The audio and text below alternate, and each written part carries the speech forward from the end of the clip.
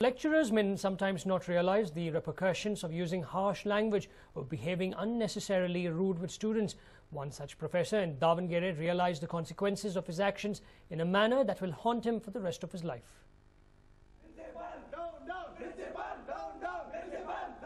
Do you recall the harrowing times you faced in college when lecturers decided to pick on you for no reason? But certainly the times you endured weren't this bad. One student faced a situation so bad that he decided that ending his life was the only way out of this misery.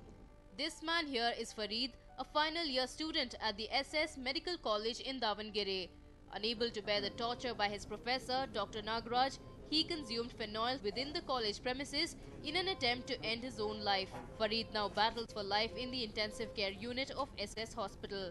Although doctors are stating that his health is stable and improving, his family is still worried for him.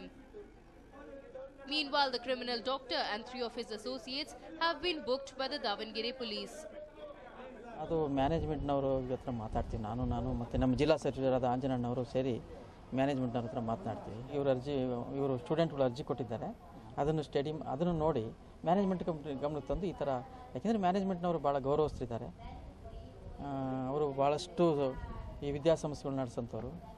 ಅವರು ಈ ಥರದೆಲ್ಲ ಅವರು ಗಣನೆ ತೆಗೆದುಕೊಳ್ತಾರೆ, ಒಳ್ಳೇದು ಮಾಡ್ತಾರೆ ಅಂತ ನಾನು ಭಾವಿಸಿದ್ದೇನೆ.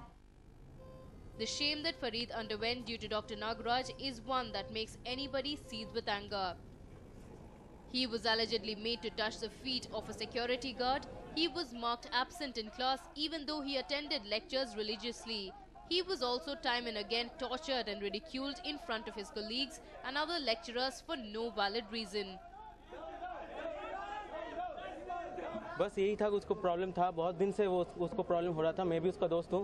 बहुत दिन से वो आ रहा था, बात कर रहा था मुझसे कि उसको परेशानी बहुत हो रही है.